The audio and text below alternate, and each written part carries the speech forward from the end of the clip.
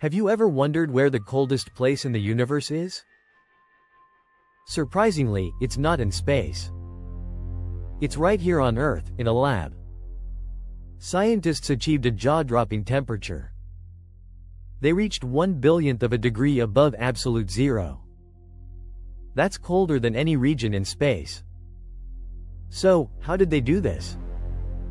They used a special method called laser cooling. This technique involves trapping atoms with lasers and slowing them down drastically. By reducing atomic motion, scientists create temperatures so low that strange quantum effects appear. This phenomenon allows them to explore fascinating physics. For example, research in this cold lab helps us understand superfluidity. It also paves the way for advancements in quantum computing. In summary, the coldest place isn't in space but in our labs.